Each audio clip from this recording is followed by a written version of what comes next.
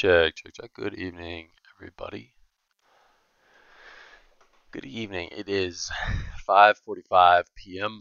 Tuesday, November 16th, 5:45 p.m. Central Time here in the great nation of Texas. So I wanted to share a little video here on some stuff. Okay, so what we're looking at here is pound against the dollar. We're gonna do a little forex analysis here. So this play here for me is based on money flow. As you can see, my magenta line down here is increasing, whereas price is decreasing. We had a divergence here, so this is a divergence. So we had a low here, a slight higher low, not much, but a slight higher low. Also with two large green dots, not of huge significance there, but a small contributing factor.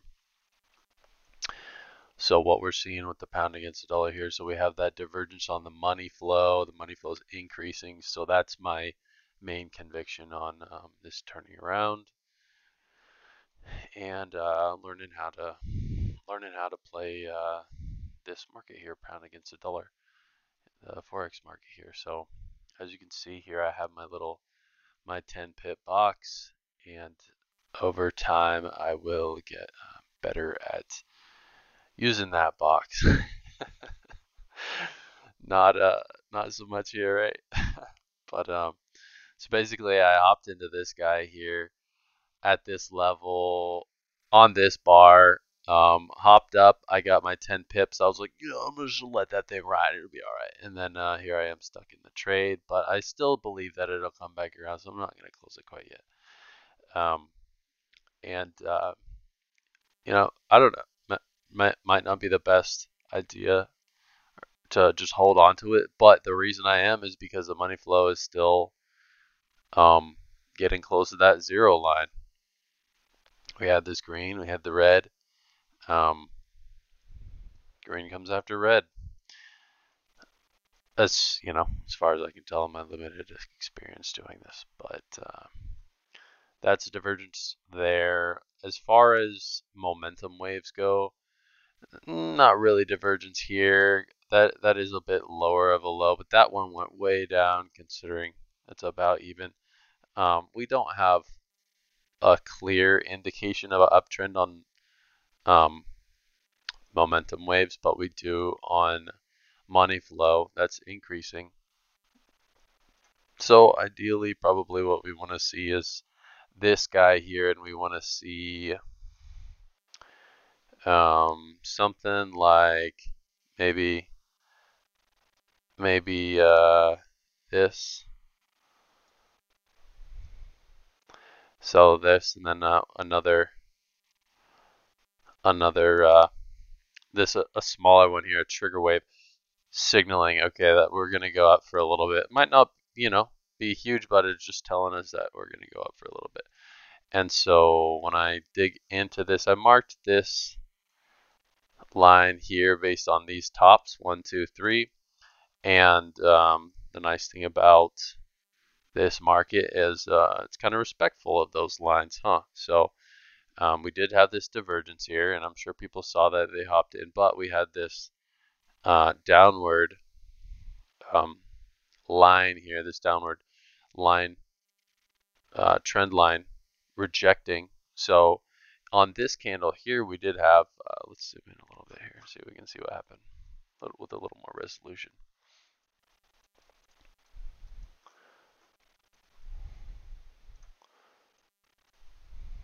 It looks like we popped over it. Look at this on the hour. It's getting kind of compressed here.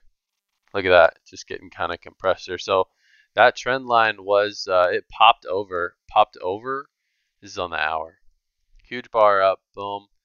We came up, pinned it down, and then boom, we I mean, that's technically not engulfing to the downside, but I mean, it's coming out, and then it acted as like a little bit of a support here. Let's see if there's a spot for 10 pips there. What would it have been? Would you have been able to get that if you hopped in on the close of that bar? Probably not, actually. Um, you'd probably be stuck in it. That would have been a tougher one to trade on. But here we are, boom, boom, boom, boom. And is this it's just triangle kind of downward compressing against this support range here.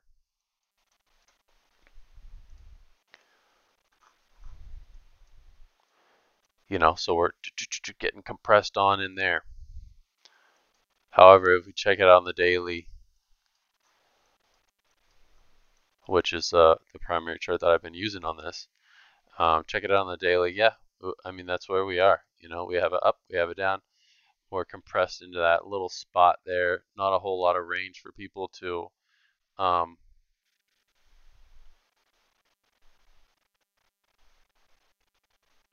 get in on a trade. So that's kind of take a little side note here. That's kind of like what I've been noticing here.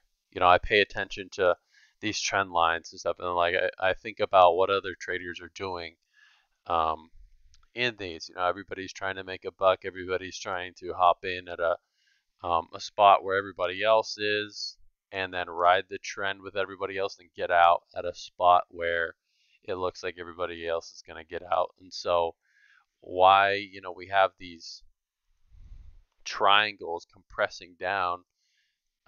It's basically we have this whole range here. Sell in this general vicinity here. If we're looking at the daily here, like we have our support range here. We have this area here that people are interested in buying. And then we have this bigger trend sloping to the downside, and so there's sell areas here, and then within this trend we have another little trend. It's kind of like you slice it up and dice it here, but anyway, people are hopping in here at this lower end of the spectrum, riding it up till this sell zone here, and then hopping it up bigger down, and then shave off a little bit down. Boom, we broke down to the downside, and that rode it up a little bit. Boom, then we broke back down to the downside. So are we going to continue this downtrend, or are we going to get sandwiched in a spot? Is this spot going to be, the spot where we find support really? We find where the floor is, where we're not willing to go much lower, and maybe we bounce around for a little bit, but um, now we found this magenta line here. I'm I guarantee not the only one that's drawn this line, because if you take a look at it, and I was watching this happen, I mean, it's really cool to watch it happen in real time on the day. There's people buying, at this level. You see where it opens. You see where the candle opened here. Candle opened here. People sold out on the day. People sold off. It got bought back up, pushed all the way, and so everybody's riding this trend all the way up until this magenta line here, this smaller sell zone, and then people are taking profits off of it, and then thinking, okay, what, maybe that's all just profit taking. Who knows? But it ended up closing green, so um, the day closed on the green, and then here, where are you gonna buy, right? A little sell pressure pushing it down. Well, we opened here, right? Continuation from this one. Opened here. We let's see what happened first. Can we even see what happened first here?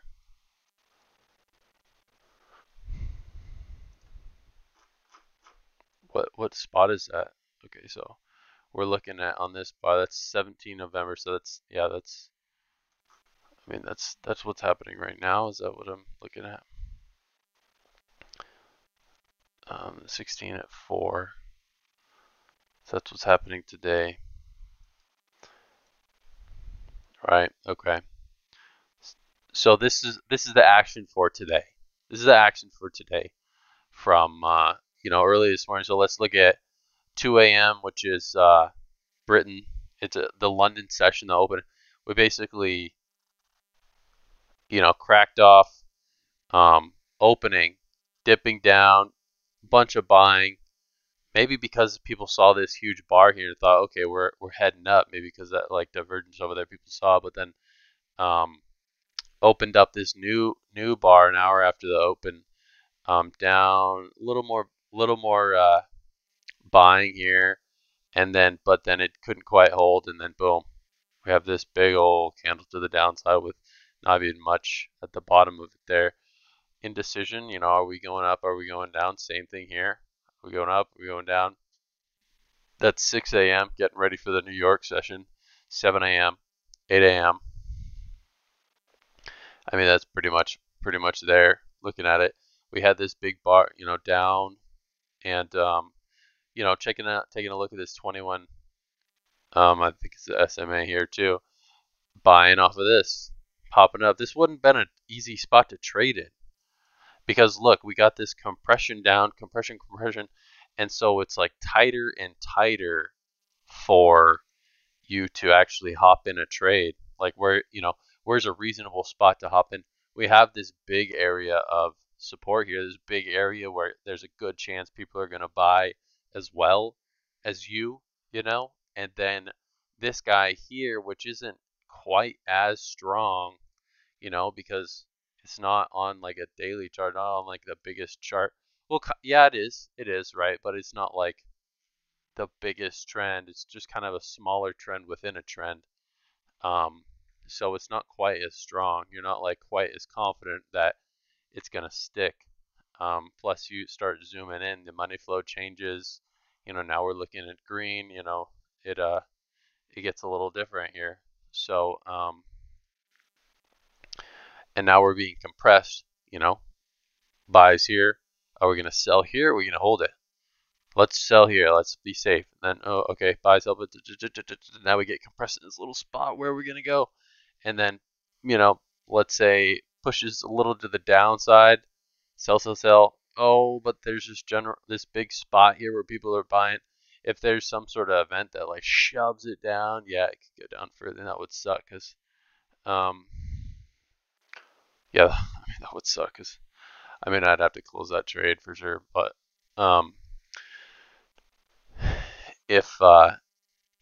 if there's that divergence, other people are seeing that too. So they're saying, okay, there is a divergence here. There's an increase on the money flow. Um, money flow is increasing. Taking a look at the bigger picture, we have this huge, maybe not huge. I don't know. I don't follow Forex like a ton. I'm getting into it. I mostly, watch Bitcoin, but we had this. Yeah, if it was like Bitcoin, it would be boom all the way up.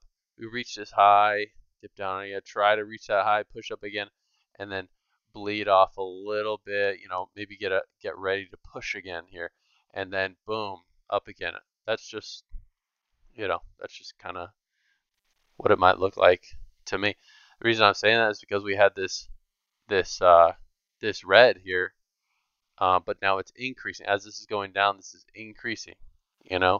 Money flow is coming back in. So we have this magenta, and what are we going to do? Right? We pretty much got to decide this week what what we want to do with where we want to send this price. It could actually take a little while to figure out. Maybe we'll make a little new pattern here. Excuse me. But we'll see. I'm hoping that this divergence. Here's what I'm hoping. It's so pathetic. Here's what I'm hoping. I'm hoping that we just get enough so that I can come, back up and retest this area. That'd be cool. um, back in the green after waiting for so long. But yeah, I'm not closing the trade just because I think that it's gonna go up. I don't know. I don't know. I don't know. I'm still learning this, so it might not, but that's kind of what it looks like to me. Anyway, that's forex. That's what I'm looking at with the Great British Pound against the United States dollar.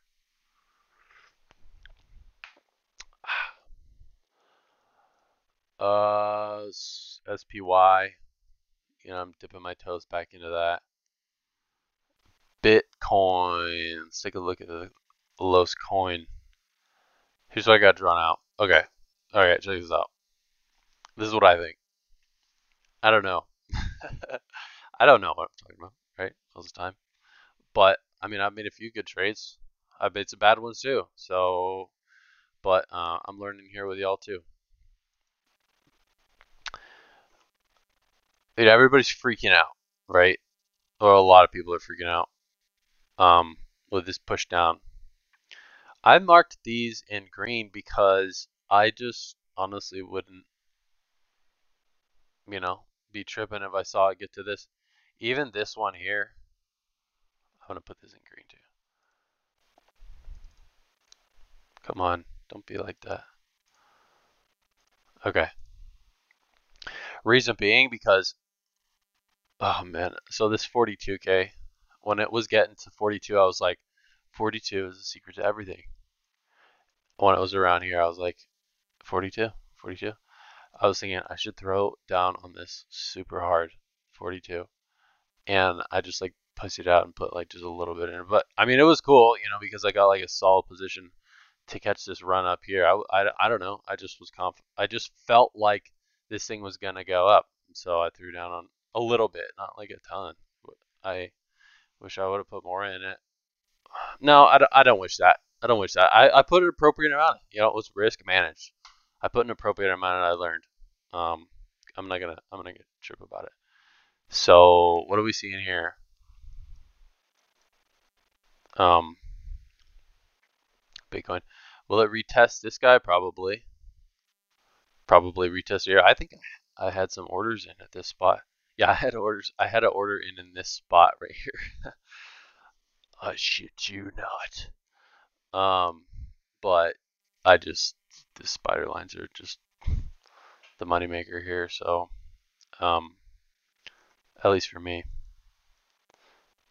the moneymaker is like they show me where that thing is gonna wick down to, and I can snag some like really solid spots. But it's really contingent on overall where it's going, you know, unless you just close it with a small scalp, which I've done, I've played with, um, and it's cool. So, but I'm using like lower leverage these days, and just because it gives me like peace of mind, which I know Bitcoin it can do anything at once really, but it can liquidate your ass on 1x leverage for sure, but um, it's it's a lot less likely when it can stop you out, liquidate you on 1x, but it's a lot less likely when you're using that lower leverage, and then just grow it, take your time. Then you won't trip about it as much. Even just a few x brings that liquidation price up considerably into the zone where it's like possible for you to get liquidated. It's like, yeah, you can grow it. I don't know. You've heard this. You've heard that spiel 100 times. Um, anyway, 5888.8. So where, this one obviously a likelihood that it's going to get to it. It already got to it. Boom, came down, kissed it, and bounced up a little bit. We're gonna go back down a little bit. Yeah, I think we're gonna go back down and test it. Maybe even dip down a little lower, and like really get the fear going. Look at this. Look at this confluence here. So I marked this retracement from the bottom here up to this. Oh shit, this should be a little higher. I guess it's appropriate. Can I even move that? No, that's locked in. Um, Up to this top here. So if we are looking at, I mean that thing rides along that line anyway. So this one likely to get to this one. I think so. I think it's possible that we get down to like that 57-ish area, 57, 56.8, probably not 56.8, probably like 57, 57 to 57.2, and then maybe even lower, 54.9. That would get people tripping for sure. But then we're getting into that point 0.5 golden pocket area, and that's a nice little, like cock in the shotgun kind of area. It's you're putting tension on the spring there for it to pop, and we are in this November time frame, November 16th, getting close to December. I think it's totally possible. I think this is fine. Of course, could be wrong. Whatever. Um, Starts going against me, scale out, and just throw it up as sucks. Oh well. I guess this is the top of it for now. Um, but I just don't think that is. So what else? What else? What else? And here's also I was looking at the so Bitcoin, yeah, Bitcoin dominance. I mean, it's about like half the market, right? It's like 40 something. Um, it just wham, schwack, schwack. I want to know what happened. Who sold that? How much was sold in this one thing here? Because I mean, it wasn't retailers. Um, from 63.5, who dropped that thing? 58.6, 63. That's a 7 grand, like 10%, 10-ish, a little over 10%, right? 10% move down. Boom. Um, I just want to know like how that happens. Who does that? Who's the whales, right? Um, anyway, I've been into Bitcoin for a while. I got into it because um, I was like, I really just didn't. I wanted to be in control of my money. That was the only thing there. So I hopped in for that reason, and now there's just all this like, you know, stuff um, that's really cool to check out. So that's that. And while I was looking through TradingView, I was just looking at all these other things, the 10-year yield, West Texas crude, um, Japan 225, Hong Kong 33. There's all this stuff. It's like really cool to check out.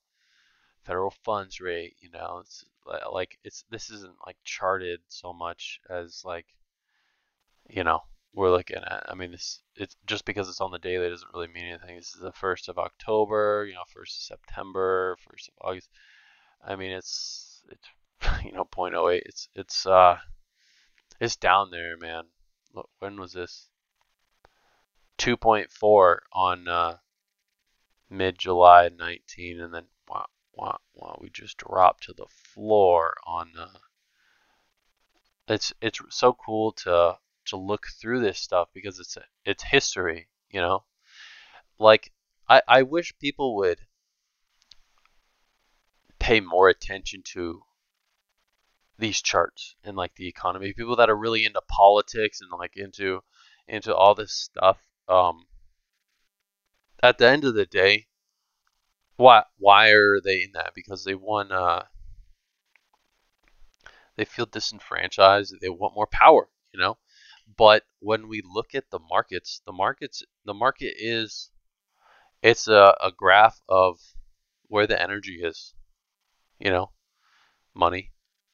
Money, time is money, right? Money is just a representation of energy.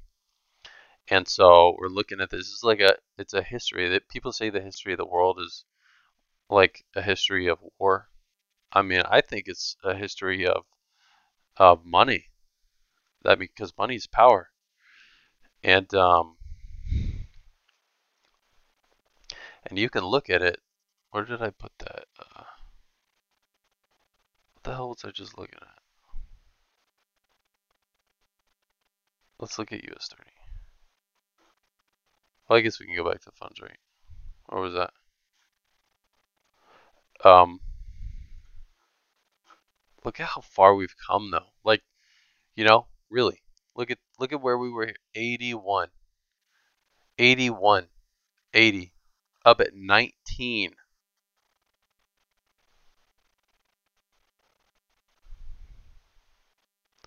The dollar. Where's DXY? We're gonna have to go a little out further than this. Come on. Where's my damn month? Put that in there. I don't need the 2 week. Okay, I got that. How far does it go back? 01. The dollar was pretty high. That's interesting, right? Oh, look at this. Boom, boom. It was just not breaking this 120. I don't even know what that means. 120. Such a noob. I'm such an ignoramus. Boom. Like it's crazy how it goes along this moving average too. It's like the all the geopolitical things that happen. It just kind of interesting how well it syncs up with like a chart, a frigging moving average, you know? Bum bum bum bum bum bum bum along this. That's a month. No, let's go to a week. That's not as much, huh? That's not that much. But that month kind of. So January '02. So we had September 11th, August, September 3rd, but yeah. Um that's weird, right? Well, I guess the dollar just didn't have any. It didn't affect the dollar at all from September '01 that month. And in fact, it kind of went up a little bit. Boom. And we just couldn't break that 120 or whatever that. I wish I got into charting like a long time ago. Checking out stuff like it's. And then boom, just got crushed through '02, '03, '04, '05. And then here we are. Oh, little wizard. I wonder what happened around here. What's going on around here? It's '07, '08.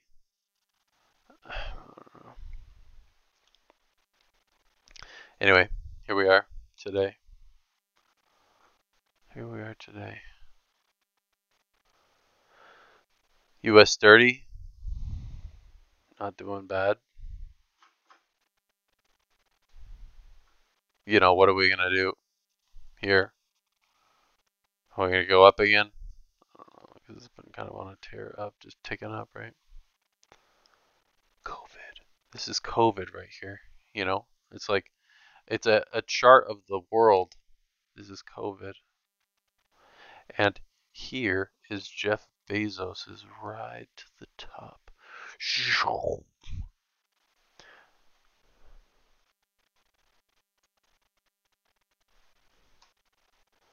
So, what are we gonna do? Just pretty cool. Anyway, hey, that's all I got. That's all I got. Bit boy out.